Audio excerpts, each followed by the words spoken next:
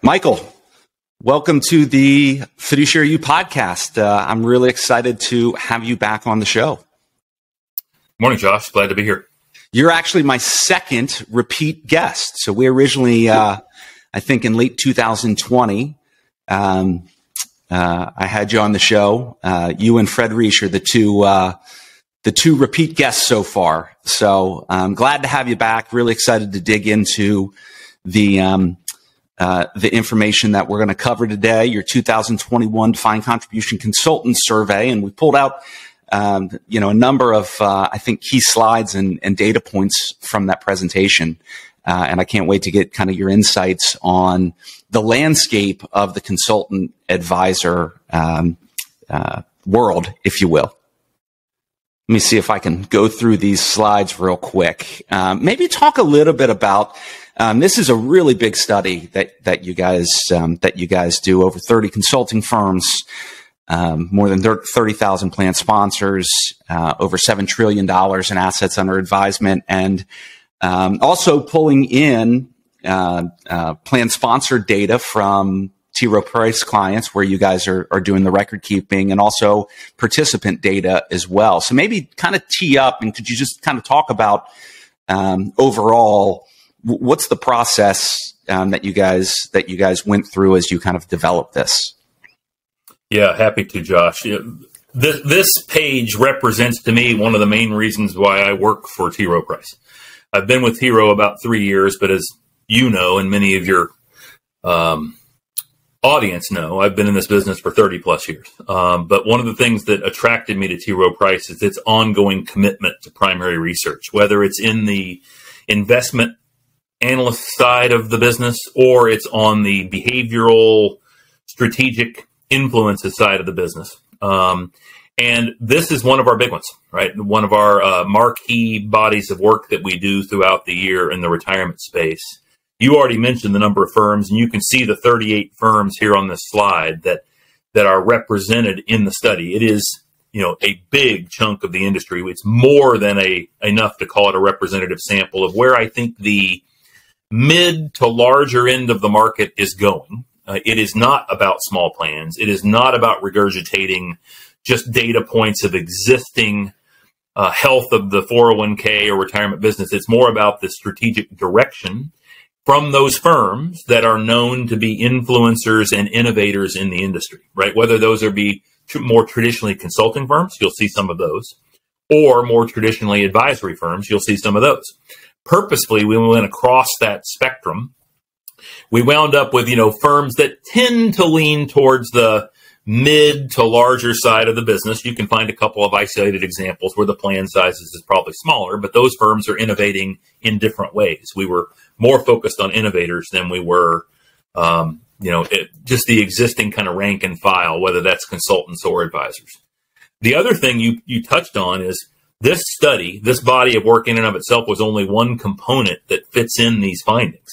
When you see that dark blue there on the left-hand side above those 38 firms as you share these slides, Josh, that's coming right from these consultants and advisors. But when you see that greenish color or that gold color, that's actually plan sponsors speaking directly to us because we do primary research with them as well. Most of the content that we're going to talk about in this body of work came through a partnership we did with P&I, and we asked 500 plan sponsors a whole bunch of questions in a very similar fashion. And also the gold you see there, we talk to 2,000 participants / retail investors every summer in our retirement savings and spending work. And we tried to, bring those multiple perspectives together to show maybe some places where things are misaligned or some places where things are aligned between those different audiences.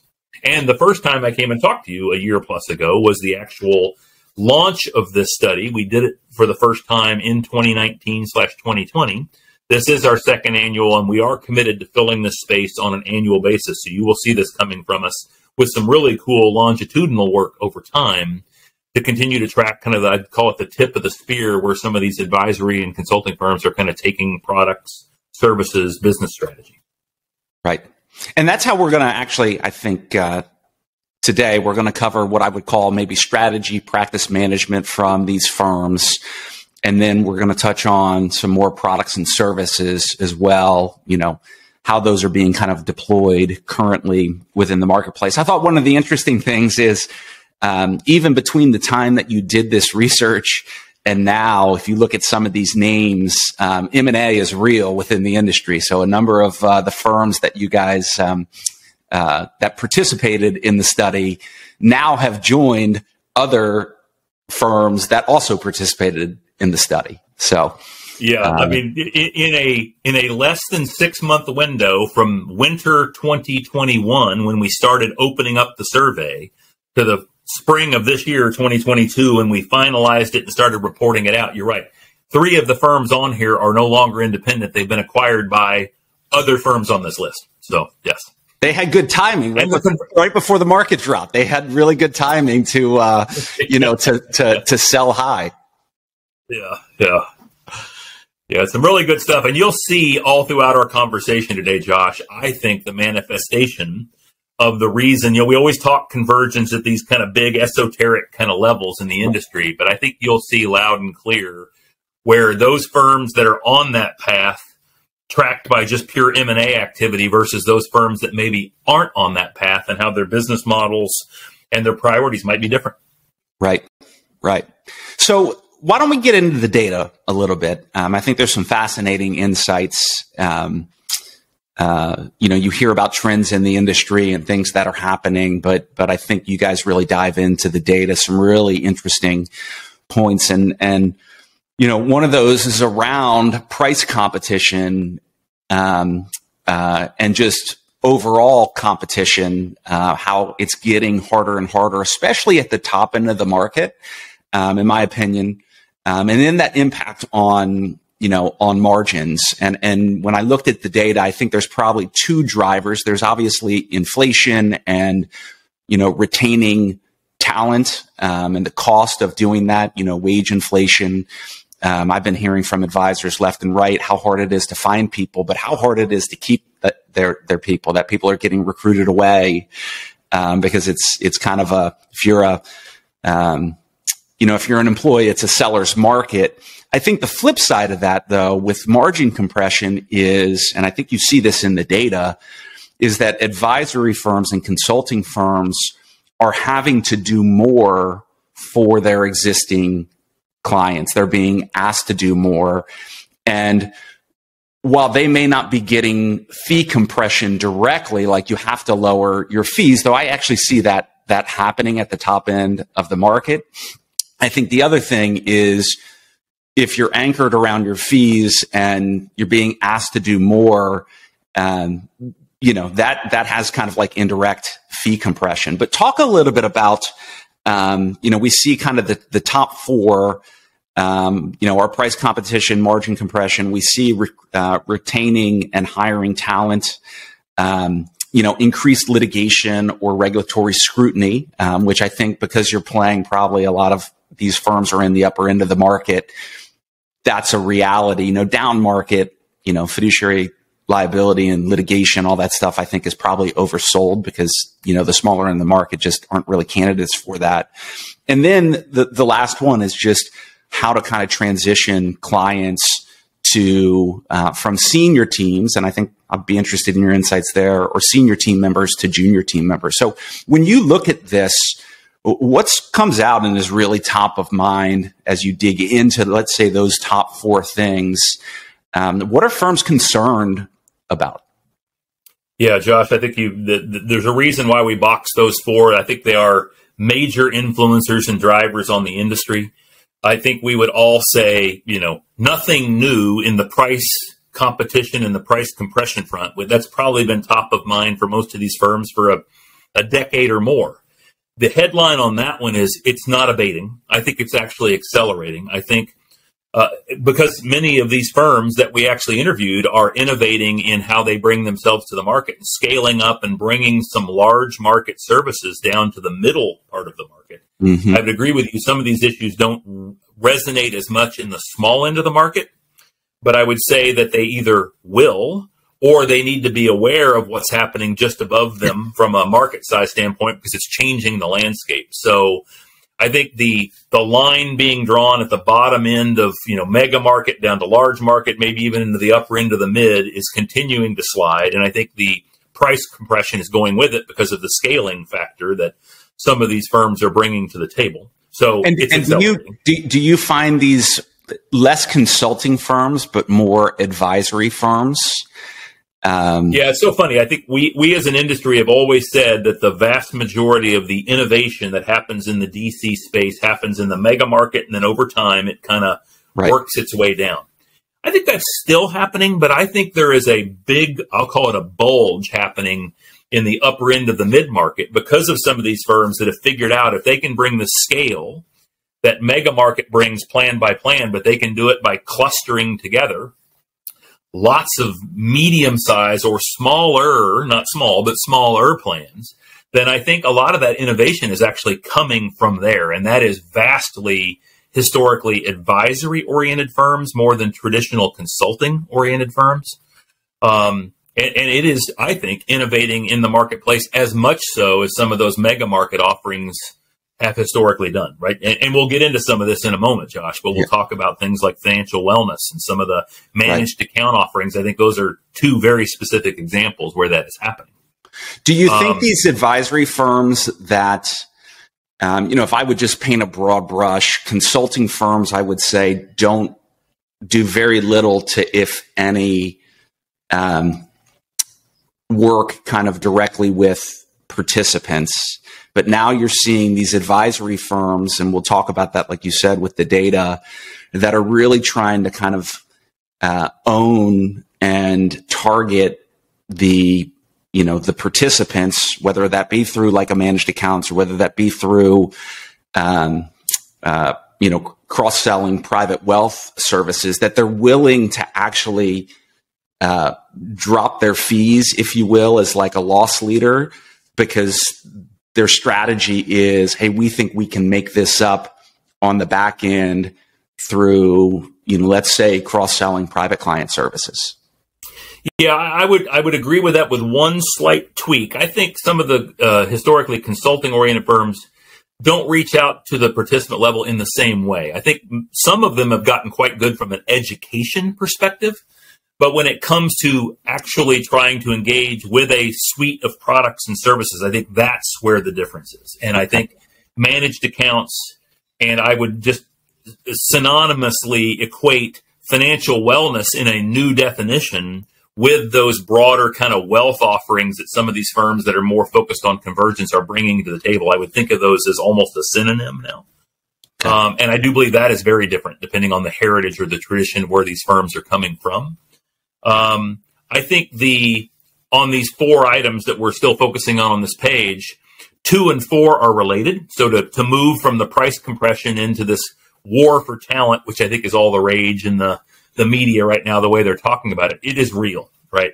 Of these 38 firms, as we talked to them after the fact and begun these report outs on this study, I don't think a strategic conversation finished without someone saying, hey, I'm looking for somebody that looks like this. Can you help me find them? Right. Right. And you take that and you couple that just need for talent with the additional complexity of how do I manage my existing talent, which was made even more complicated by the pandemic and the virtual nature. And am I going to let people work full-time remotely? Am I going to have people come into the office at some point in time? Is there some kind of hybrid model? I think the competitive landscape for hiring and retaining that talent went up exponentially because of some of those more softer factors about how I manage my staff. Right. And that fourth one about, kind of the senior to junior handoff and how do I make that not a real or perceived takeaway from a client satisfaction and engagement standpoint, I think is an outcome of some of the incredible growth we've seen from some of these firms that have been pursuing kind of this scaled offering over the last 10 years. I got a sense from a lot of those firms that they almost had this very barbelled workforce, right? They had the people that they built the business with 10 or 15 years ago that have been running long and hard and fast for years, but they haven't really thought about scaling up from an employment standpoint until they raised their head up one day and went, all right, I need more people. And if I'm going to need more people, maybe I need to organize myself differently. And maybe it's not just pure, growth-oriented advisors in the field, but maybe I need some more service-oriented people, and I need people that are, have different goals and have different job descriptions, and they start thinking about it, maybe a larger scale organizational strategy of how they, manage their workforce. So I think all of that's kind of, bundled up in those two items. And I would go back, as you mentioned, to just the fiduciary litigation issue. I think you're right. You said it's not a small market issue. I don't think it's a main driver with small plans, but I do believe the floor on that,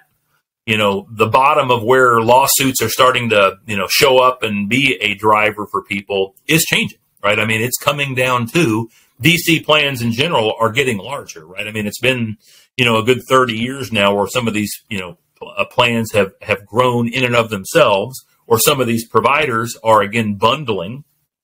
That last flurry of lawsuits we saw the last 8 weeks or so, where all of a sudden they're questioning, is the low cost solution always going to be the ticket to security? And if some of those lawsuits play out as they are intending by their wording of it, I think that changes the game again. And it's not so much about the plan, but it could become about the platform and the service providers as much as it is about the plan.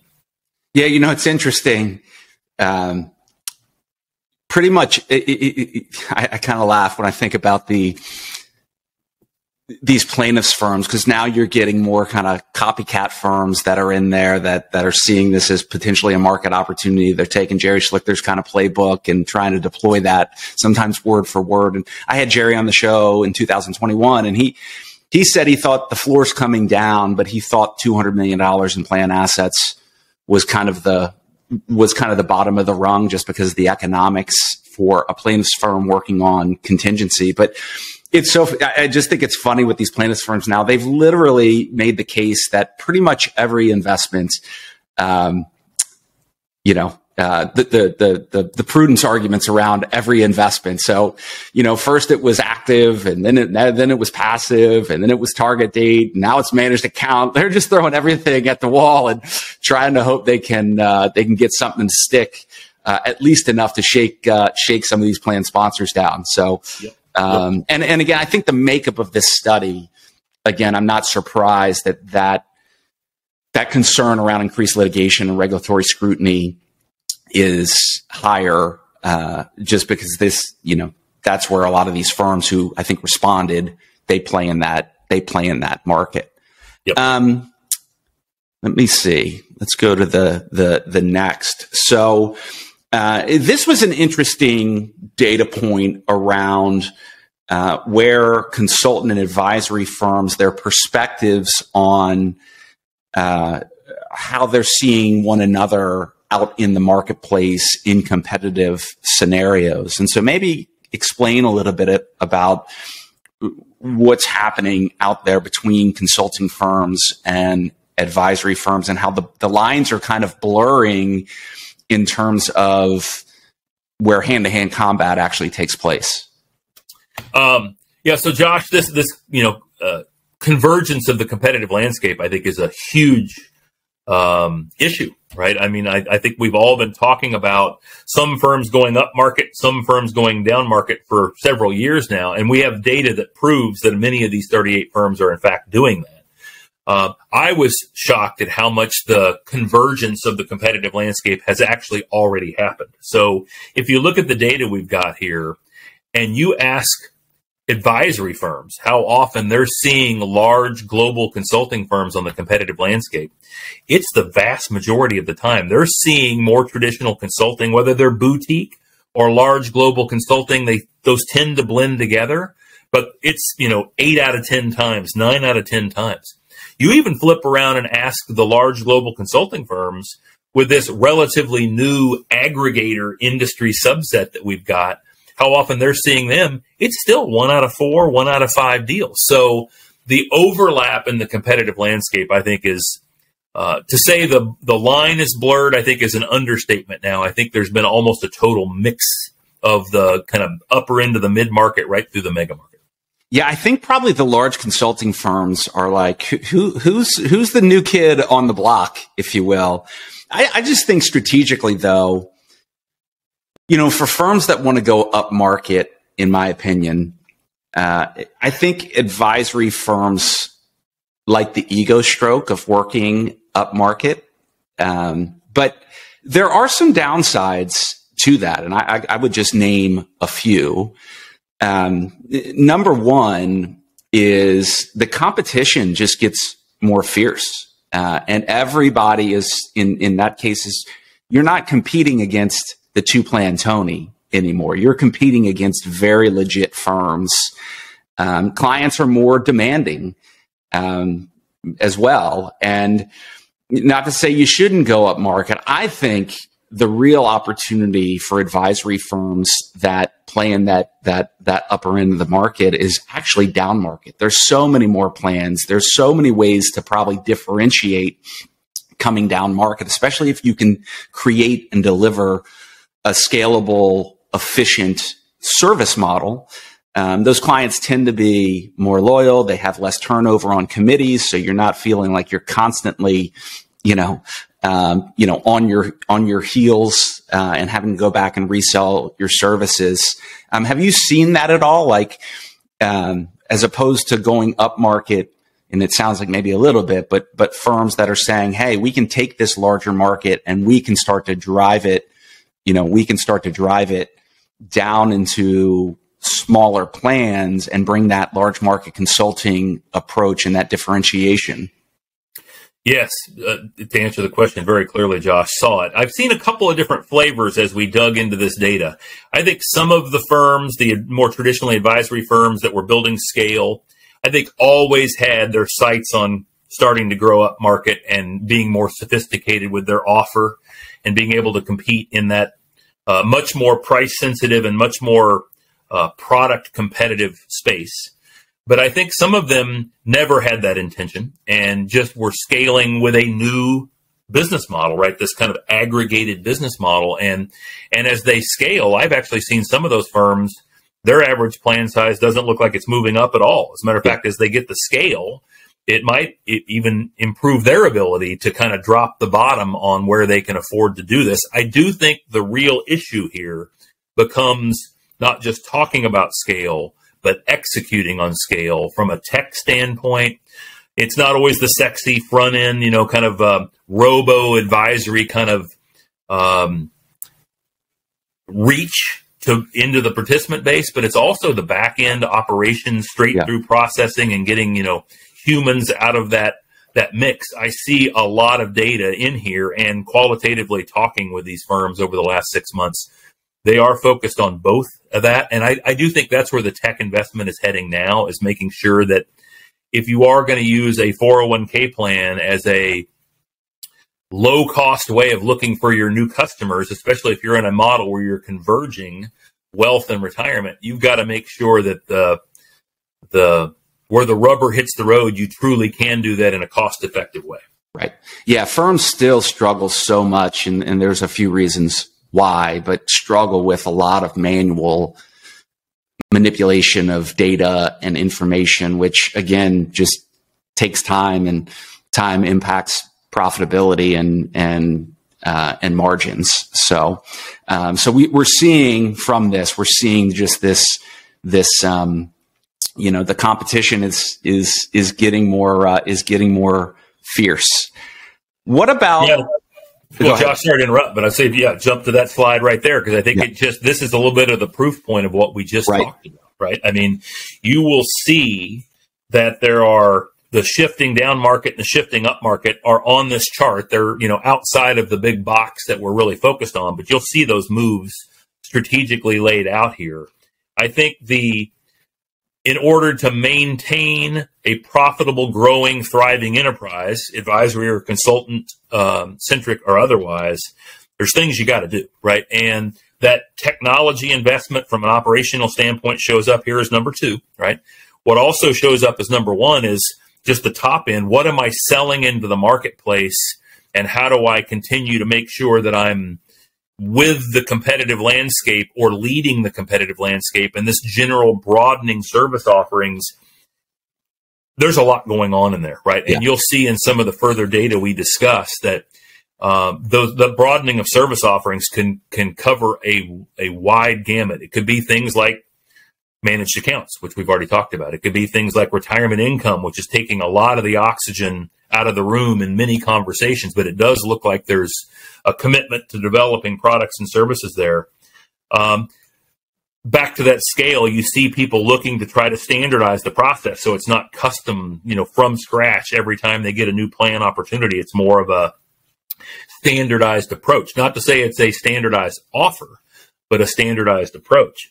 And then the big one, I think, that is really begging a question in my mind for a lot of these firms is delegated, right? So whether you use the term OCIO or you use the term 338, let's blend them together and talk about how you're managing the fiduciary responsibility for your client from an asset selection, asset monitoring, and asset management perspective. There is a huge shift there. And I think historically speaking, a lot of people were asking that question as a fee-for-service revenue enhancement perspective. And I think that's still a fair question for some. But that's also another scale question that people are asking. And is there a way you can do more with less because you control more of the end-to-end process, right, because you're a fully delegated fiduciary from an asset management perspective? Yeah, I definitely, there were some things that jumped out here that just maybe to add a little bit of, from the kind of former advisor and running an advisory firm perspective.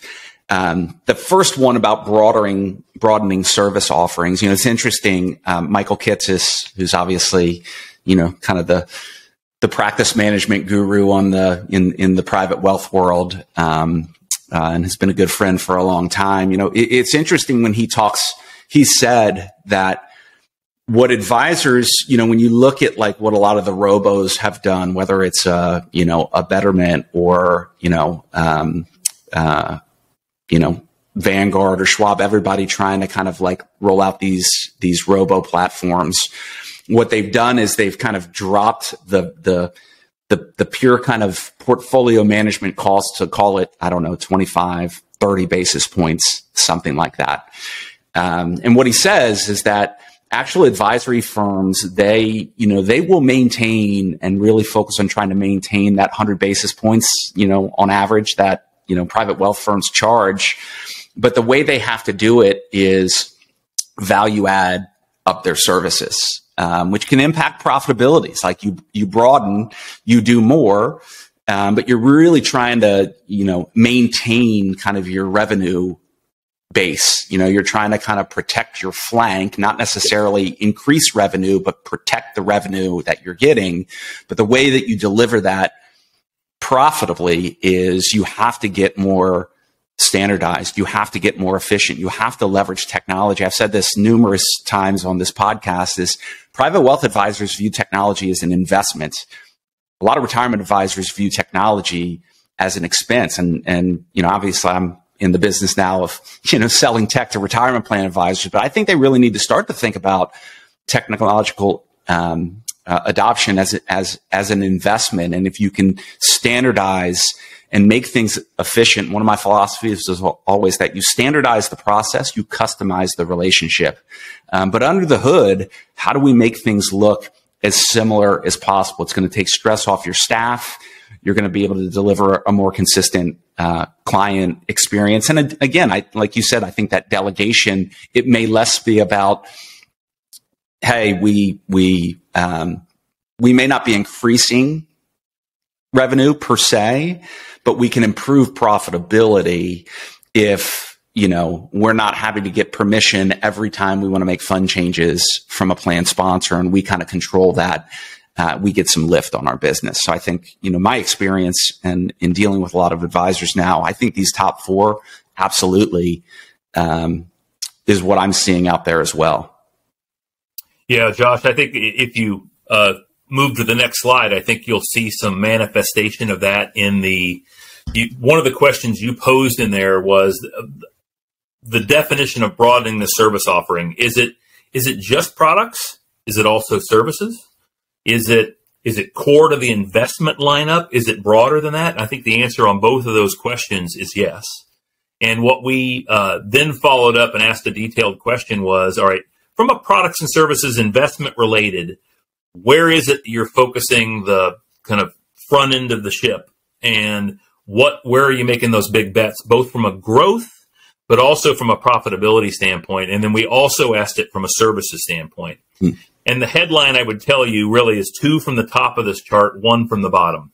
It's retirement income, it's managed accounts, and it's financial wellness, right? So, and interesting, if you really dig into this data, what you will see is the vast majority of these firms are making an investment in managed accounts, right? And there is a higher correlation with the more advisory-oriented firms, historically speaking, than the consulting firms. It's higher in that subsegment. But it's high enough where you know it's in both, right? It's 67% of these firms are expecting growth in the managed account space, and half of them are expecting to do that with it also being an enhancement to their profitability, right? So a new offer that they think they've got a bead on, how they're going to sell it and do it profitably.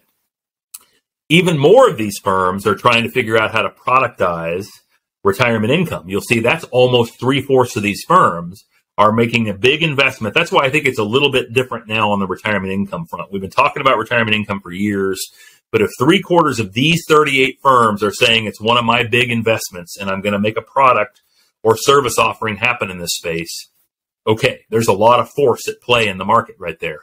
3/4 of them are making that commitment, but look at how much the profitability expectations drop off, right? I don't think it's as clear to them on the path of how I make this be a contribution to profitability, but I'm just going to have to get in the game and make sure I've got a product or a service in this space. And do you think part of that is, what was interesting to me was the traditional consulting services. So like investment menu design, manager selection, still by far 83% of firms said that was the most profitable thing you do. And I would say that that's probably the most commoditized thing and probably where advisors have been able to achieve the most scale.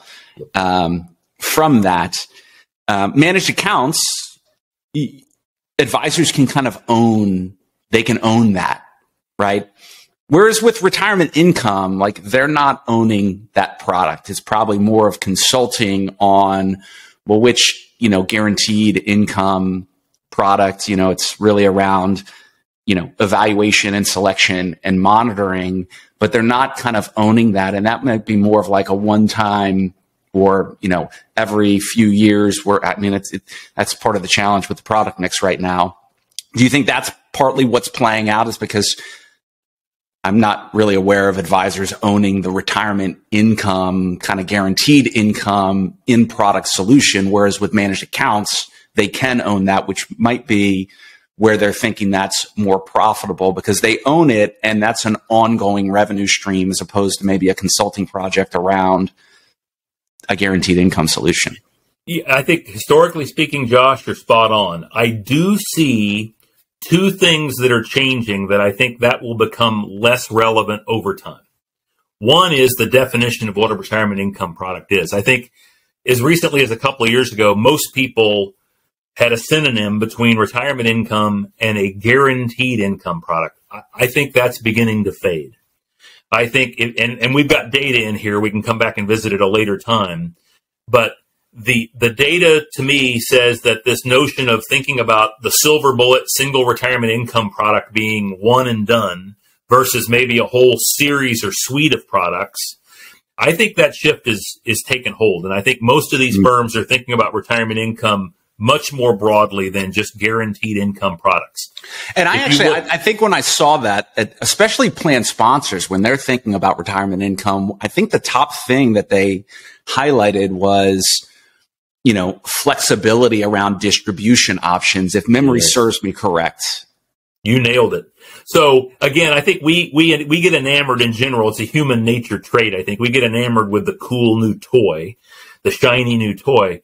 I think with plan sponsors and advisors, both advisors and consultants, the first place that people are starting to turn their head now from a retirement income standpoint is just plan documentation that allows for ad hoc loans or regular distributions without forcing a full distribution.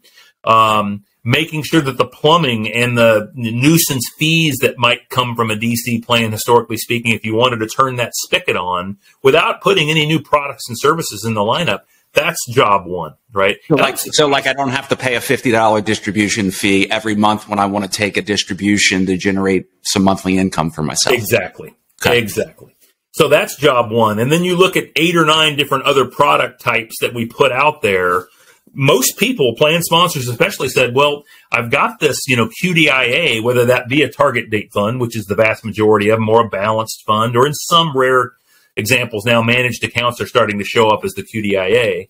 Why can't I just, let that ride, let the asset allocation ride? And the answer is, for a big chunk of these firms, that's probably a good answer. Right. For a big chunk of these participants, that's probably a good answer. But to get to the second change that I'm seeing happen, Josh, that I think might challenge the historical definition of retirement income, I do believe some of these firms are getting into the retirement income space. And guess what? It's the same answer that we just talked about a few minutes ago. It's a managed account that they've moved participants to later in their working years, right? So there's this notion out there of a dynamic or dual QDIA where you've got target dates for the younger population and you've got managed accounts for the older population because their needs have become more sophisticated or diverse or rich. Well, if you've got somebody in a managed account when they're 55 to 60 and all of a sudden they're thinking about, when's the time to pull the ripcord and go into the distribution mode, are you going to pull them out of a managed account? And I think a lot of these firms now are thinking, well, I'm just going to take my managed account and create a income extension on that. Yeah. And maybe it's a change in asset allocation. Maybe it's truly a change in product. Some of them are playing around with guarantees. Some are not. We've seen managed payouts that have guarantees that don't. We've seen target date funds that are now building guarantees into that extended kind of, the old through versus to language seems almost antiquated now. It's more of just a slope of a glide path. But, if you've got one that was intended to carry people through retirement, maybe I just need to throw some kind of security into that. And some firms are going full force at saying the guarantees are still the complexity I can't figure out from a portability standpoint or from a fee transparency standpoint. So I'm going to go first to products and services that don't have the guarantee. Not that they're saying guarantees don't have a place, but maybe they're second or third in the queue. Yeah. And just implementation product. I think I saw that in the data when I looked. This, guaranteed income, I think, is growing in interest, but, I would still say I'm not even sure we're in the first or second inning product wise. We might still be in spring training. The season hasn't really even started yet. And I think from advisors I've talked to and consultants, and also, I think what I'm hearing them say, feedback from plan sponsors, is guarantee is interesting. It's on the radar, but it just seems like it's pretty early to kind of jump into the deep end of the pool in terms of innovation and product and implementation. And, it's interesting around the managed account. I mean, I think back years ago, maybe Financial Engines, obviously they were at the early innovators in managed accounts, but I think they had like an income plus product or something where years ago they were talking about how do you transition that into,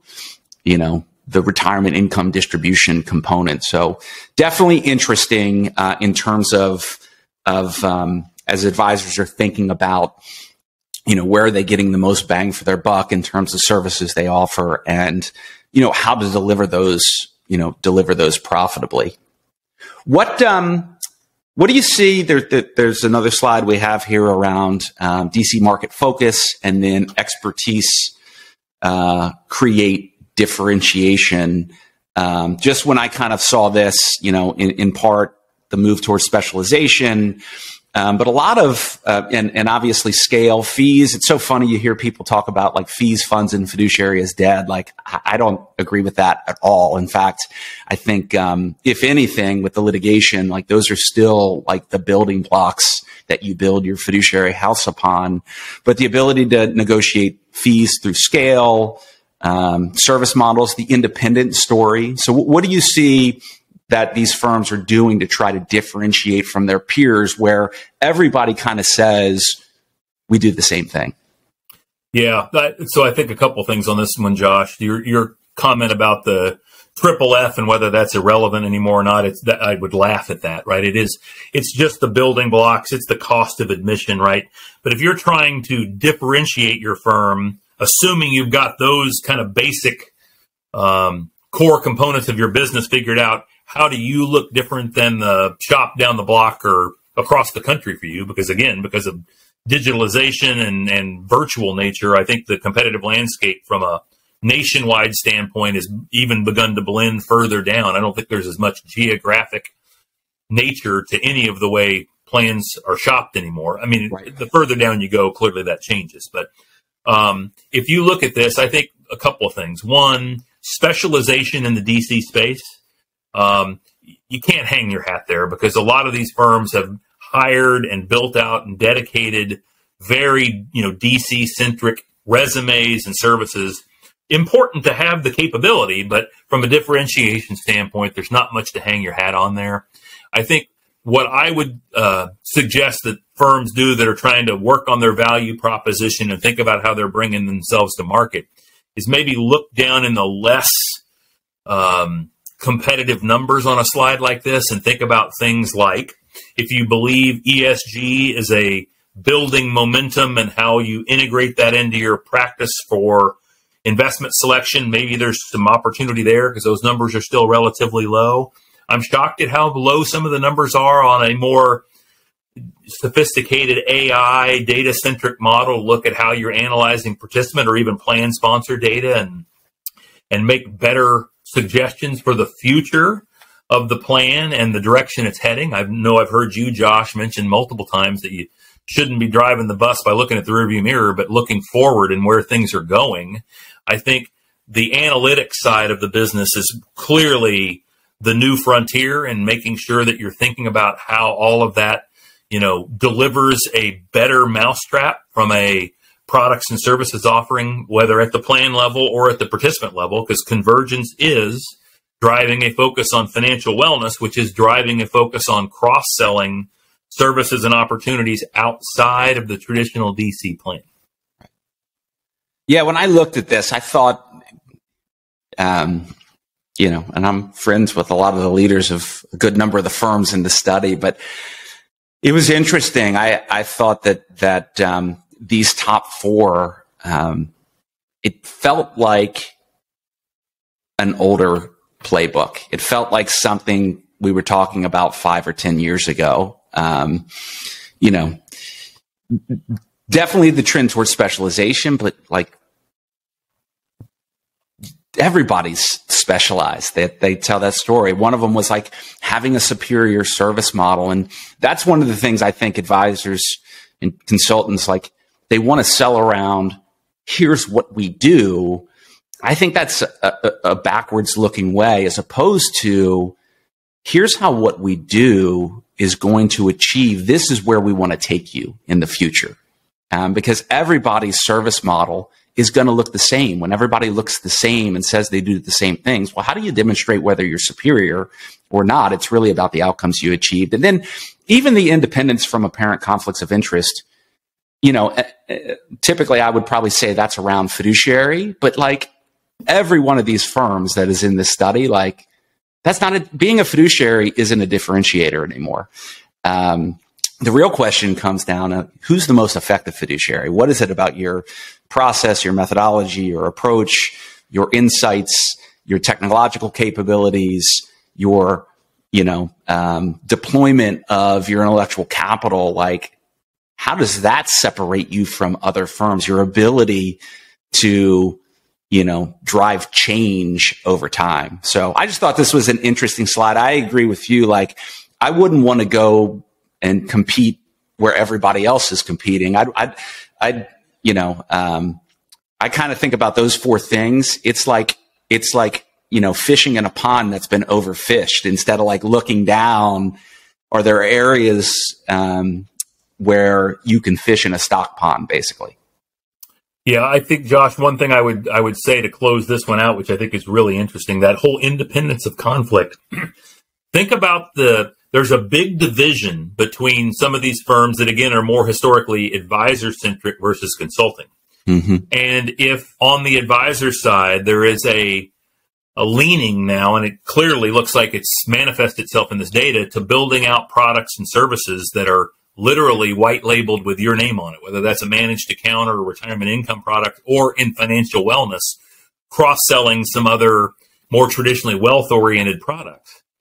Some of the firms that aren't making those decisions might scratch their head and look across the table and say, well, how do you stay free of conflict of interest if, in fact, you're pursuing that strategy? And some of the firms that are doing that would say, we're clear and we're clean with our process and our comp and all those, kind of questions and tests you ask from a kind of a RISA fiduciary or legality standpoint. Yeah. But that's a raging debate right now where some of these firms are talking about things very differently from a conflict of interest standpoint. And I actually do think that I appreciate you bringing it up, because I do think that's a fair point. I mean, I was always more of, I would say, kind of a purist. But, so much of this comes down to, I think the if I look at that independence from apparent conflicts of interest, like I think the operable word right there is apparent, right? Perceived versus actual. And at the end of the day, it's probably who tells that story either for or against most effectively when they're sitting in front of the plan sponsor. So interesting data points. Another thing, let's just briefly touch on PEPs. There was some data that came out. I mean, I would argue that this is probably much ado about nothing so far in terms of actual adoption and utilization. Maybe not, we talked before we started recording about, how many firms now. I think it's more of like, hey, we gotta have a tool in the toolbox like everybody else. There's a lot of registration of PEPs, but whether they're actually highly perceived from a plan sponsor perspective, and therefore, are they actually getting implemented adoption? Are they getting flow? Or is it more of like, it's like my treadmill I have in the basement. Yeah, I got a treadmill, but like my shirts hang from it right now. Yeah, I think there's truth on both sides of that equation, Josh. I mean, if you look at the registration numbers and you look at the intent of these 38 firms, it's growing, right? I think it's popped over 400 PPPs are registered now on the DOL website. That's a big number. You look at these firms, of these 38 firms, between already committed or intend to do something, it's over half of these firms. So there's a lot of action. I think you're also, spot on in that we haven't seen a lot of adoption. Some firms that have figured the process out would tell you they've been selling dozens, if not hundreds of these, mostly in the smaller plan space, in the micro and almost startup plan space. But with that, a couple of isolated exceptions, it looks like it's, again, kind of a lot of noise, but not a lot of action. I do think it brings up a larger point around aggregation. And whether it's PEP or now the world of MEPs is much more open and conducive to plans joining, or MEAPs, or even just operational aggregation opportunities. I think if I'm a advisor running my own practice and thinking about these implications for me, I'd take that big step back and just look at aggregation broadly speaking, look at those hurdles that are listed here on this slide as to why plan sponsors would either be fearful of it or hesitant to go down that path, or what would be an incentive to go down that path, and just reflect on your practice and see if there's something there that you want to pursue. Right now, it does look like it's one of those Me Too exercises, but could be building to something more meaningful over time as, aggregation as a term has, started to change the marketplace more broadly. Yeah. And I think, looking at probably long-term trends, I mean, there definitely is an opportunity, but I even, it's interesting in your data where we talked earlier about this move towards delegation and the 338. 338 is not a new concept. Heck, I wrote about the value, I was at 338 back in 2006, 2007. In my first book, Fixing the 401k, I talked all about like the benefit of a 338. We're looking at 15 years later and you're starting to see comfort and, more adoption of that, but it's not like it's something that's, a lot of these trends, whether it's guaranteed income, whether it's PEPs, whether it's 338, as you said earlier, things typically start in the large market and kind of roll down. I think when you look at this data around PEPs, seems like there's very little interest from large plans. This might be one of those ones where it goes more bottom up from top down. But I think the key thing here, and for advisors who are listening, is, it takes time for trends and product and service ideas to take route. In many cases, not a year or two, but, a decade or more. And so, I always think about like Microsoft. Like Microsoft has been very skilled at times. Like they don't typically create markets, and they're not typically like early entrants into markets. They let them shake out, and then they build something awesome, and they come in and use their scale and kind of dominate. And I would just say for advisors and advisory firms, be careful of, I got to go invest a ton of time and effort and money and resources in, solutions too early. Be aware of them. Start to think about strategy, but you don't always need to be first to market in things, especially if it's going to take time to get adopted. So I think if it was me and I was still doing this, I think I'd probably be either in the considering, not that I thought I would have used it a lot, but I'd want to have it in the toolbox so that if I came against a competitor talking about it, I could say, yeah, we do that too, but here's why I don't think it's right for you, if that makes sense. It does. All right, let's shift maybe a little bit. We've got, a few more areas to cover, but to shift more around kind of products and services and trends, what's happening at the participant level.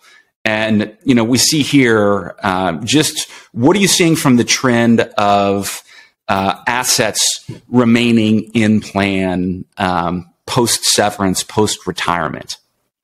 Yeah, Josh, I think this is one of the biggest areas. So let me be clear about what we're looking at here. We're going to focus on the right-hand side of this chart and not the left-hand side. And it is not survey data.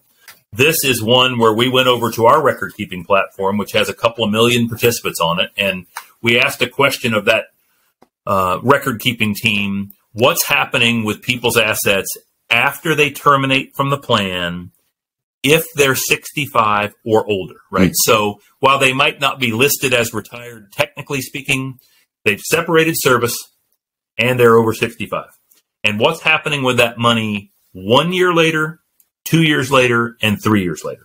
And it doesn't take a data analyst to figure out this chart, right? You take a big step back, even with blurry eyes, you'll see the significant lower left to upper right trend. Mm-hmm. What that basically says is, as of the most recent folks that retired, that we can track it 1 year later, that's the people that retired or separated service in 2021, 56% of those folks a year later, 58% of those folks a year later still have their money in plan. So over half a year later. If you track that from left to right, the 2020 retirees 2 years later, still 51% of those folks have their money in plan. 2 years later, right? When you're retired, 2 years is a lot of time, right? It's not, can't imagine it's that they haven't had time to think about it. It's 2 full years later and they're still there. And then 3 years later for the 2019 retirees, it's still 48%. Yeah. Right. So I've looked at this data off and on. I've worked for several record keeping platforms in my career, and these numbers are significantly higher than I've ever seen. Now, what we don't know is why, right? This is just observed data. And I've had in the conversations as we've talked about this data, I've had all kinds of a range of responses, right? The most salient of which to me feels like, with exception of the last month or two and the spring of 2020, for the last decade plus, every time they've looked at their account balance online, or if people still get statements and look at those things, the news has been good, right? I mean, it's been a long run. So as my dad would have said in Oklahoma when I was a kid, if it ain't broke, don't fix it, right? I think some of that's going on in here. But if you notice, the uptick started in 2015, 2016, which is, if you recall, was when the first fiduciary rule started to kind of rattle around in the marketplace. So I think there's more going on than that. I think plan sponsors and advisors in general are considering stay in plan as a maybe more realistic option. I think we all know that the reason why the vast majority of assets used to roll out within a year or two of retirement was from a personal service delivery, that one-on-one advisory relationship that a lot of these people turn to in this complex stage of life of figuring out the drawdown strategy. You can't replicate that inside of a DC plan, historically speaking. I think Now there's a lot of advisors and consultant firms that are saying, how can I help plan sponsors maybe think about that a little bit more and at least make the offer more robust? Right. No, I think that's, and we'll talk about that a little bit more. One thing I do want to highlight actually on this slide, it's actually the left-hand side, and I'll just make a quick little comment is, you hear certain corners of the country and usually kind of outside the industry talking about how, DC plans, the 401k is kind of a failed experiment and all of this. But I actually think this data, do DC participants report more financial progress than their peers? I actually think, this data absolutely shows why we need to increase coverage. 84% of DC participants were saving for retirement through their workplace. If they were a participant in a DC plan, 84%. If they were eligible but non-participating, 30%. But then some other things here, like I just look at like the financial peace of mind, the behavioral, emotional. 80%, if I read this right, 80% of participants, how am I reading that? 80% of participants expressed financial peace of mind if they were participating in their workplace retirement plan. Only 57% of people, if they either didn't have access, so a coverage issue, or they weren't actually participating, which again, I think goes back and supports why we shouldn't be doing things like sweeps and getting aggressive around automatic features to get more people participating. They're going to be saving. They're going to be saving for retirement, for emergencies, and they're going to feel more confident about the progress they're making than if they're not. Yeah, Josh, since you brought it up, I think you've exposed a couple of really important points. To me, someone who's been inside the retirement plan industry for 30 years, I look at some of this data and go, blinding flash of the obvious, right? Because people have been saving week in, week out, month in, month out over all those working years, of course they feel better, right? But I think you're right. I mean, there are a lot of people out there that are still casting stones at whether the DC workplace retirement plan industry is a success or a failure. I think this just proves that it's a raging success. Now, are there challenges? Absolutely. And going after more coverage seems to be akin to making people sit in a better place from a self-satisfaction and ready for retirement when you would want your elderly population to be in a state of comfort, at least on the issue from a financial perspective. So I do believe this affirms that.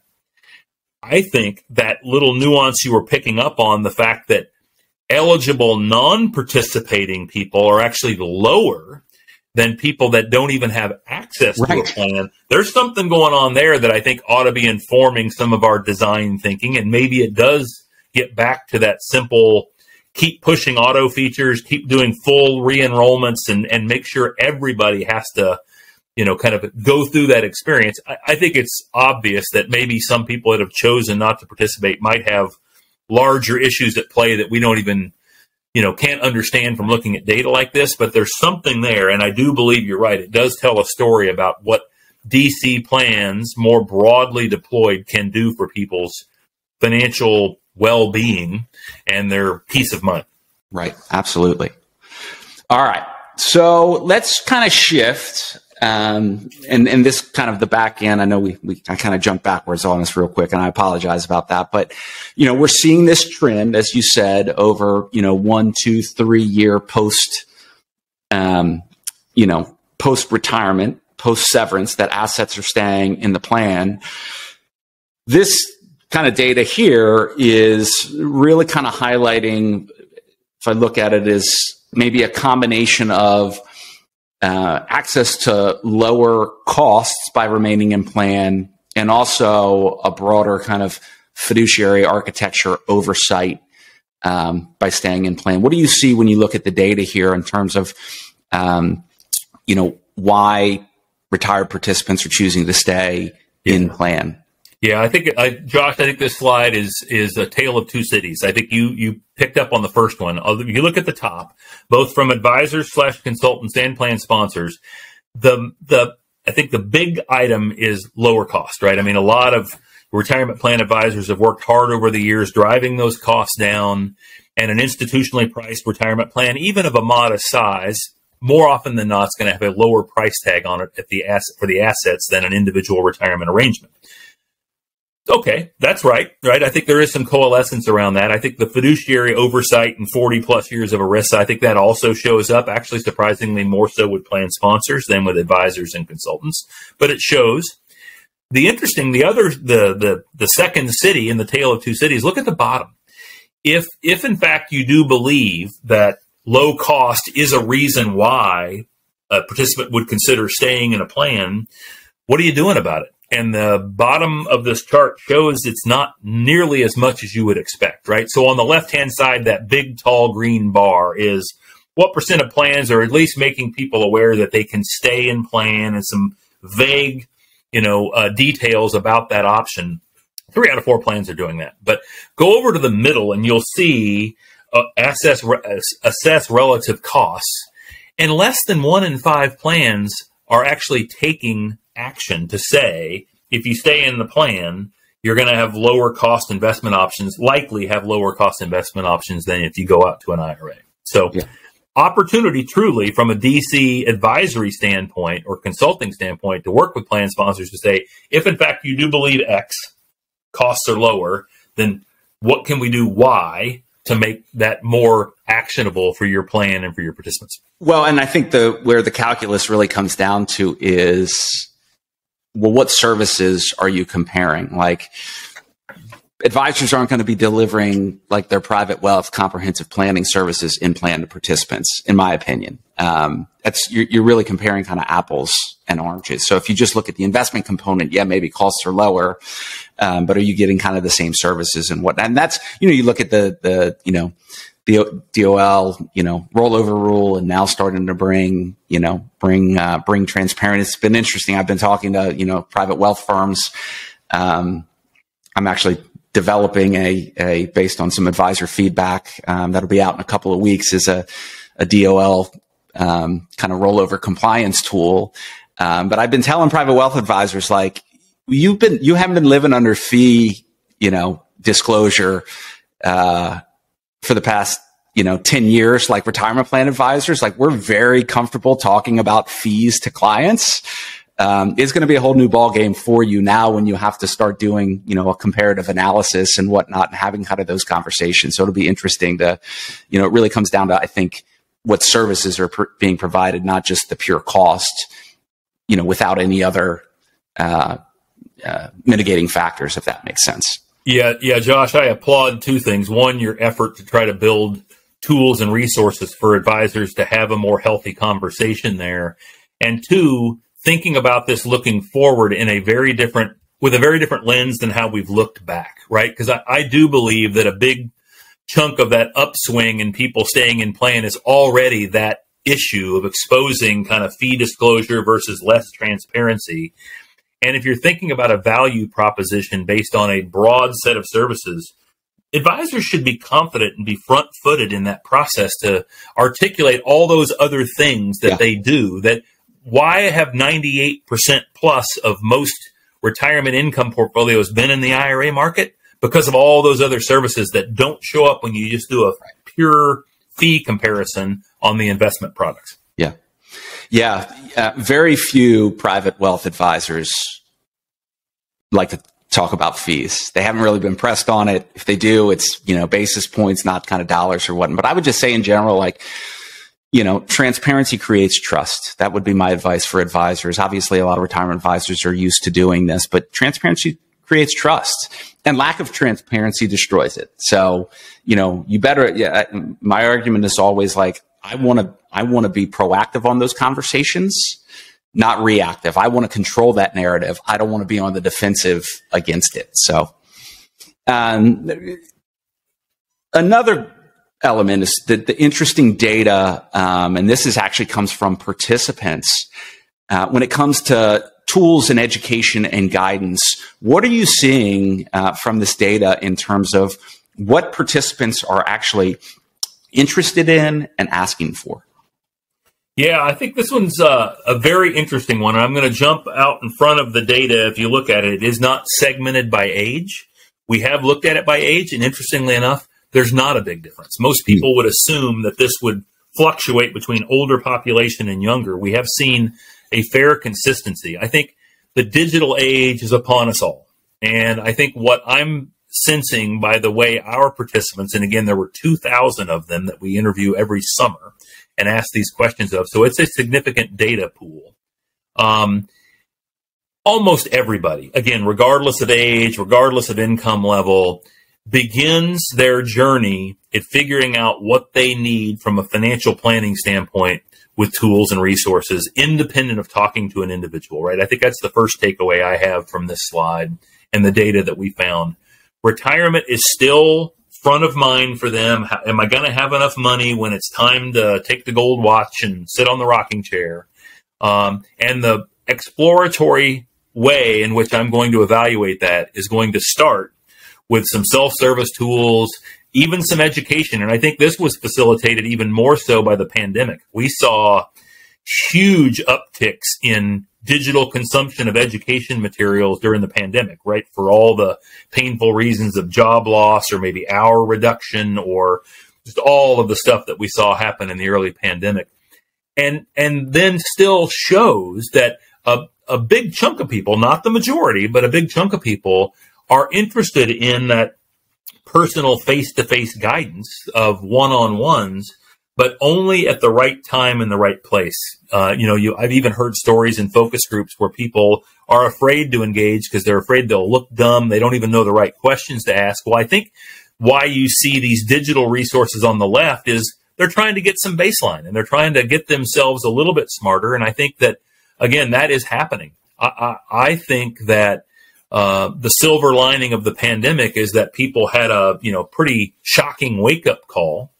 We've always heard the stories about people can't come up with X $100 for an emergency expense. I think that kind of came home to roost. And you've seen all the debt pay down statistics that have come out of the news since then. I think that manifests itself here. And I think you've got people that are trying to make themselves more healthy financially on a broad basis.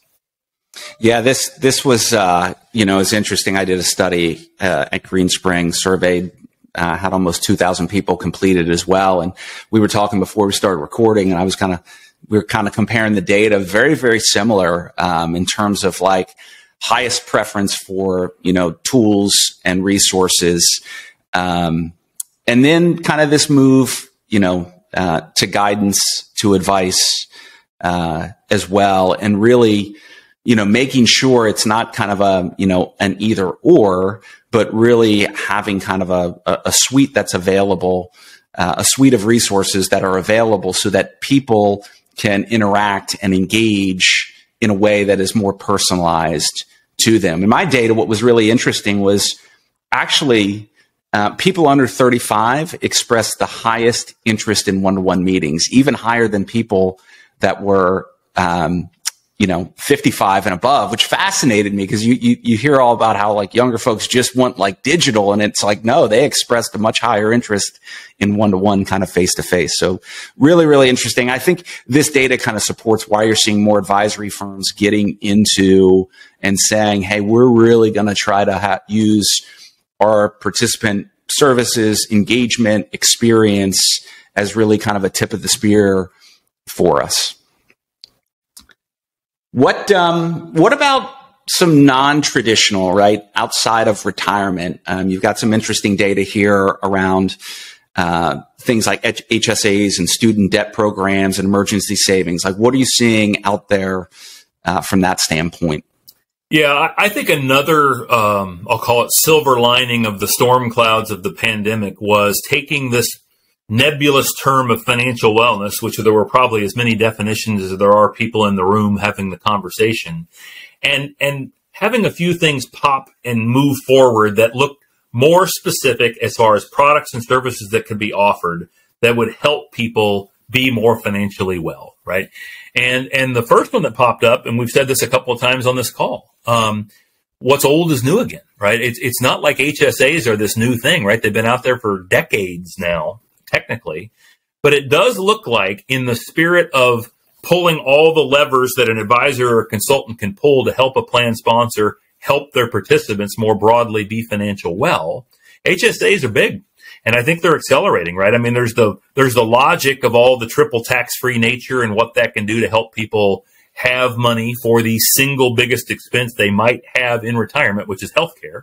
So I think that is there. And I think from an advisor standpoint, I think people are seeing there's a pivot going on from health savings accounts, maybe historically being more health spending accounts. And now it looks like they're starting to accumulate assets and doing lineup analysis and comparing them to the DC plan. There's all kinds of advisor opportunities inside there. It does look like the upswing continues to accelerate on HSAs.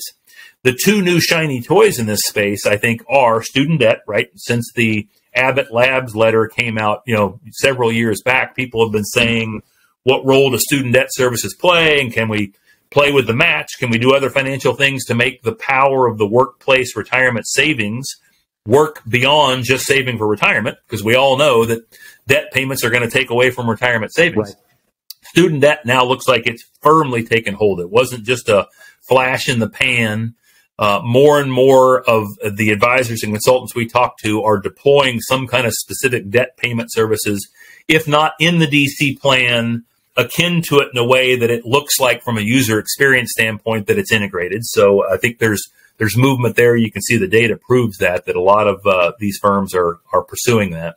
And then the other one is emergency savings, right? I think that if you think about it, that one's probably been at the top of the list from a Washington, D.C. perspective. How do we help people get better? Can we use the power of negative election and payroll deduction, which is clearly proven that it's made people more healthy from a retirement savings standpoint? Can we leverage some of that same framework and apply it toward emergency savings? All kinds of raging debate about whether or not it can be within the DC plan or not. I mean, we could get into all kinds of arguments on that technically, but thinking about it as an offer that's packaged up and bundled from an integrated standpoint in a financial wellness offering seems like it's a foregone conclusion now that one's got some traction too, and it looks like it's growing. And these things here could be, I would imagine, that broadening of service offerings that advisory firms and consulting firms are thinking about doing. How do we do more for clients? And maybe part of it is there's a revenue enhancement element to it, or more, it may just be, we want to make these relationships more sticky, show more value. If we do, we're less inclined to potentially, we certainly meet the needs of everybody, but strategically, we're going to be less inclined to, getting kicked out because we're not doing enough, or letting one of our competitors kind of get in and then, nudge us out at some point in time, or make it way more competitive for us than we need it to be. With the vast majority of these 38 firms we talked to under that broadened service offering, something under this financial wellness umbrella was clearly part of their intent, right? There's more to it than that. There's stock plan, there's, those retirement income and managed account products we talked about earlier, but this played a key role in a lot of those firms' decisions on how to broaden their offering. Right. All right. So our kind of last point as we wrap, just talking about, wellness solutions. That seems to be the most adjacent, for especially advisors and advisory firms, adjacent solution, and really kind of bridge between, plan and wealth, if convergence is something that is a kind of a key strategic priority for firms. I thought this was just fascinating. And I actually, just in terms of consultant firms who offer financial wellness solutions, versus, advisory firms, and why that may be, you're seeing consulting firms see advisory firms kind of show up more in their traditional, relationships.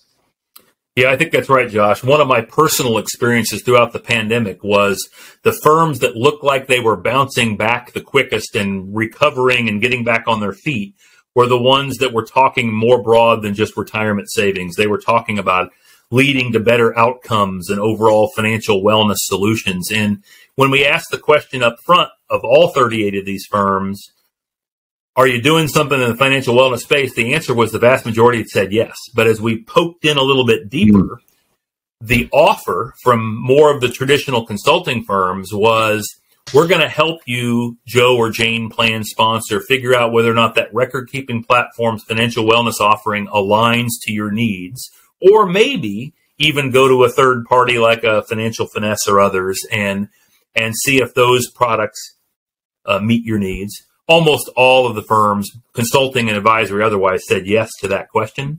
But when asked a very specific question, are you going to offer your own proprietary financial wellness solutions wrapped around the retirement plan you're administering? That's where the big divide on the right-hand side of this chart manifested or showed itself. Almost all the advisory firms answered affirmative to that question. Almost none of the consulting firms answered affirmative to that question. So again, back to the change in competitive landscape, whether it's moving up market or moving down market, you can put that aside and say it doesn't matter.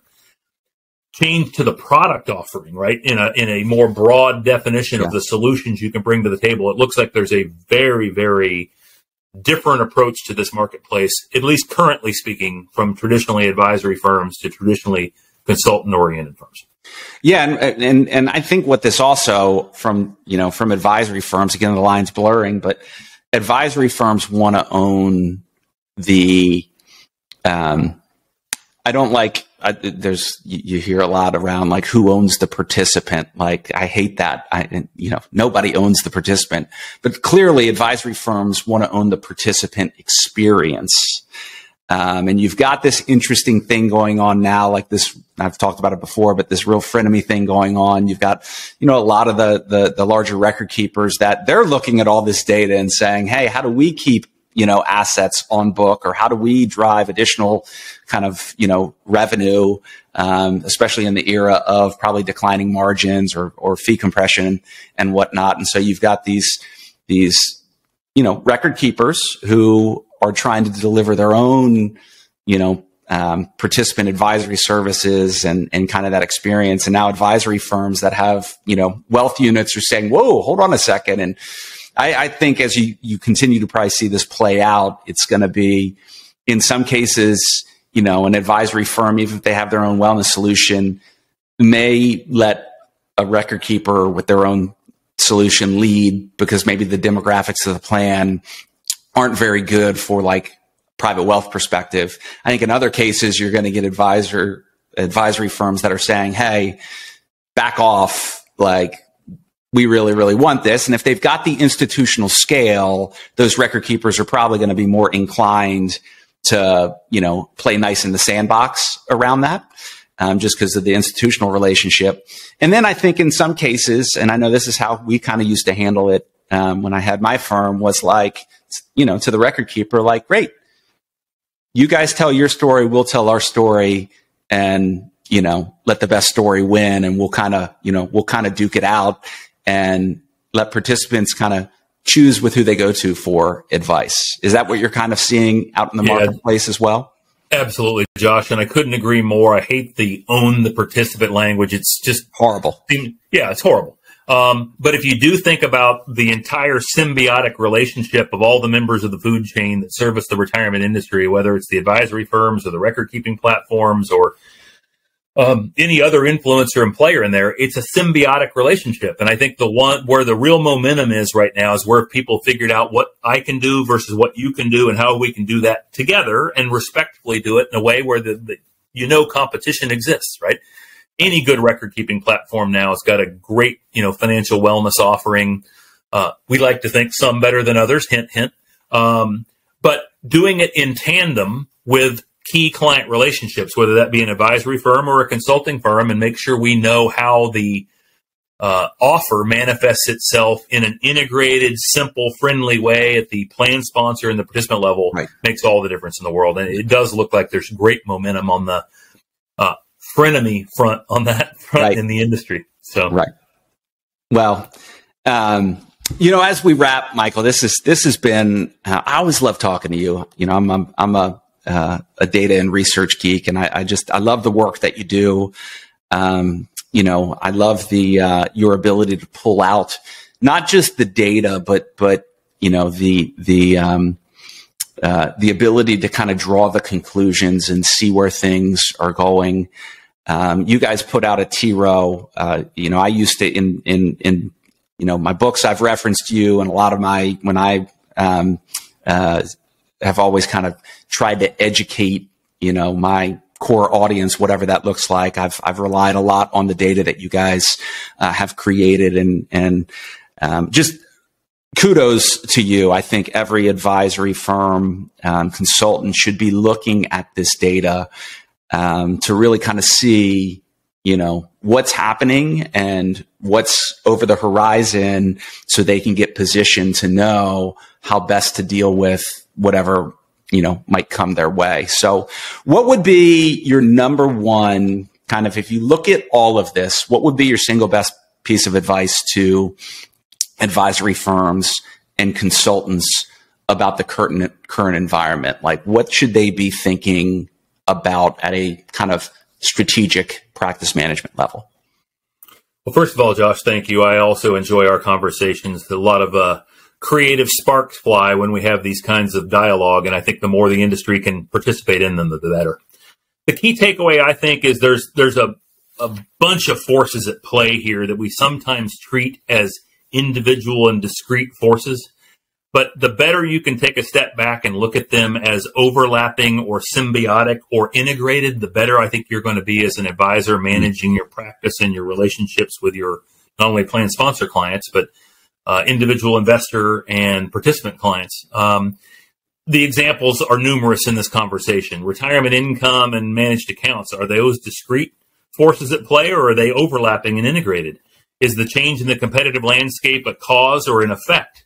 What's going on with financial wellness and this term convergence we always talk about? How much do they manifest themselves out in the marketplace in the way we think about products and services coming to market?